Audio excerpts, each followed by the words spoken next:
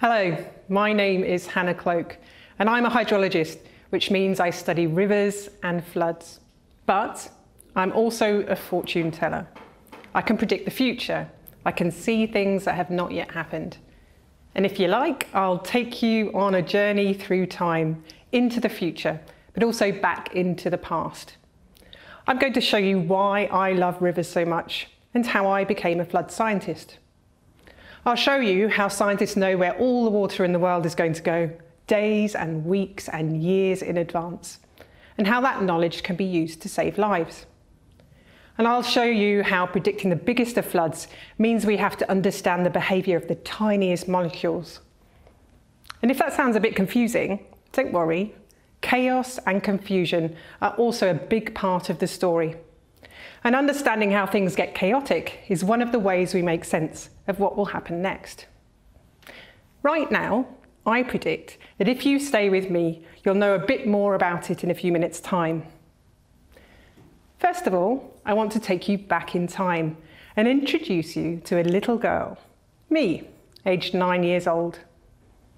Every summer, I went on holiday with my family to see my grandparents in Devon on the south coast of England, and water always played a big part. If you think about your family holidays, maybe it played a big role for you too. There are the days looking out the window at the rain, miserable that you can't go outside. There are the trips to the beach and swimming in the sea. And there's paddling in rivers and ponds. I absolutely loved that. Maybe I just never grew out of it. I remember feeling the current moving through the water and the patterns of the ripples on the surface. How the temperature changed from warm to freezing cold at different depths, and how the riverbed got deeper and changed shape as you moved from one bank to the other.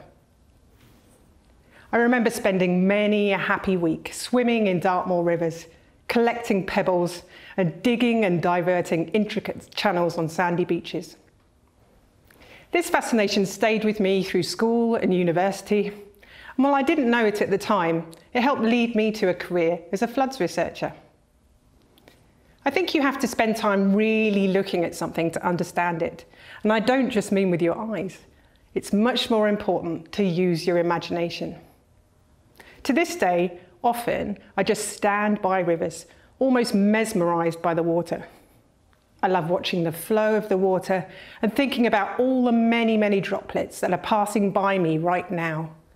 Where did each one of them come from?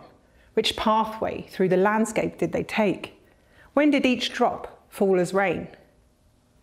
It can seem like an impossible task to try and understand the flow of a river.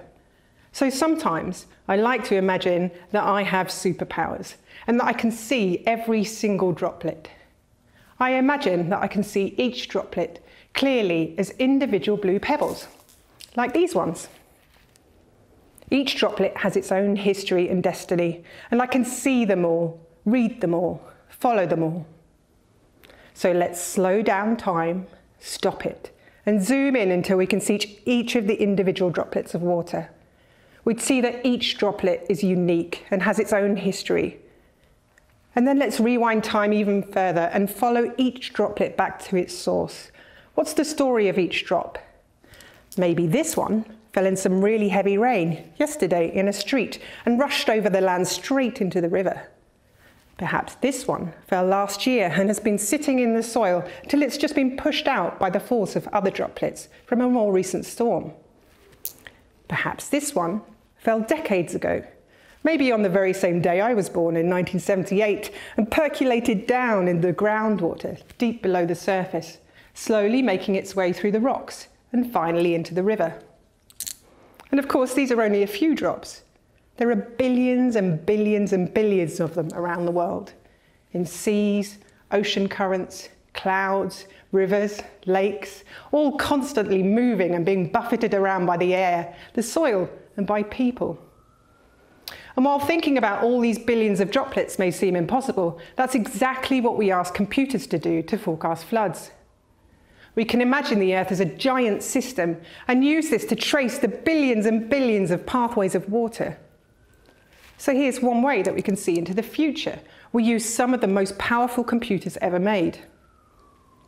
Some of the world's biggest computers and best forecasts are made here in the UK at the Met Office and at the European Centre for Medium Range Weather Forecasts, where I'm a research fellow. The forecasters use millions of pieces of data from instruments on the ground, on planes, balloons and satellites. And then they create a picture of where all the water is and what it's doing right now, and where it will be in a day, in a week, or in a fortnight from now. At the European Weather Centre, they have access to a lot of data, 270 petabytes of operational and research data. That's more than 400 billion individual meteorological records. And by combining these records with the power of a supercomputer and the idea of an Earth system, it's possible to make global forecasting models, providing flood forecasts for all the major rivers on Earth. And the other incredible thing is that these supercomputers don't just predict the future once, they do it again and again and again, with each forecast looking slightly different based on the uncertainty around the underlying data. And each of these individual forecasts is put into a group, an ensemble.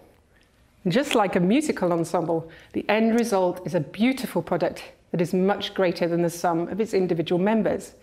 And by putting all of these different individual forecasts together into a group, forecasters can see how certain they can be in forecasting different elements. They can know how sure they can be about where and when and how hard the rain is falling, and can combine this with the uncertainty and complexity of the landscape to say not only what the most likely flood scenario is, but what the worst case could be. And while it may be most likely that the flood will just be a small one, covering just a few fields, it tells you if there's a chance, even a small chance, that it will be roaring through the streets, causing a danger to life. And the amazing thing is we can do this all over the globe now. So for example, let's zoom into Mozambique. The coast of Mozambique is regularly battered by tropical cyclones. What do I mean by tropical cyclones? Well, here in the Northern Hemisphere, around the Atlantic, tropical cyclones are better known as hurricanes, which is what they're called when they hit America. In Africa, they're called cyclones, although they're essentially exactly the same thing. The most powerful storms in the world, hundreds of kilometers across, and causing strong winds, storm surge from the sea, and heavy, heavy rain that leads to flooding. The warm waters of the Indian Ocean fuel these storms as water droplets continuously evaporate and build up the swirling clouds and the structure of the storm. In March 2019, a huge tropical cyclone called Idai hit Mozambique. And then just a few weeks later, another huge tropical cyclone called Kenneth slammed into the country. Hundreds of thousands of people were in immediate danger. I worked as part of a team using our global flood forecasts to help provide information to the UK government and humanitarian partners such as the Mozambique Red Cross. We analysed the tropical cyclone track forecasts, looking at where and when the cyclone might make landfall, but also where it might be dumping all the rainfall it was bringing with it. Really importantly, we could say where and when flooding was likely to occur, and where most people were at risk. Providing this early warning means that actions can be taken to prepare for the devastating impacts of huge floods before they happen, rather than just dealing with them after they've happened. People can be evacuated. Rescuers and equipment can be moved to the right place and put on standby. Lives can be saved. I'm often asked about climate change and how climate change might be making floods worse. As the climate has changed, there's more heat and more energy in the oceans and the atmosphere. And more heat in the Earth system means that clouds can hold on to more water, which causes heavier, more intense rainfall. And because sea levels are rising, the flooding is more intense than it would be without the climate change. Climate change makes extremes of weather more extreme than we are used to. It's a complicated picture, and not one that we understand fully. In the past, scientists like me have hesitated to say that climate change causes a particular flood to happen, because rivers and land have flooded since before humans existed. But we can now say with increasing certainty that you can see human fingerprints in the form of climate change and its impacts on our planet, on many of the floods around the world. And what is very clear is that we need to be much better prepared for more intense and more frequent flood events in the future. To me, rivers will always be beautiful monsters made up of billions of precious blue pebbles.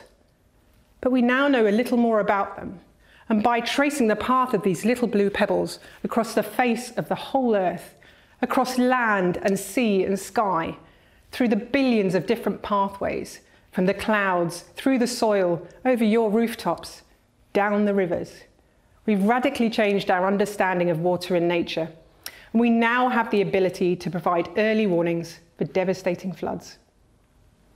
So next time you look at a river, take a moment to stop. Go beyond the mass of swirling before you. Zoom in, look for those blue pebbles and ask yourself, where did they all come from? When did they all come from? Where are they all going to?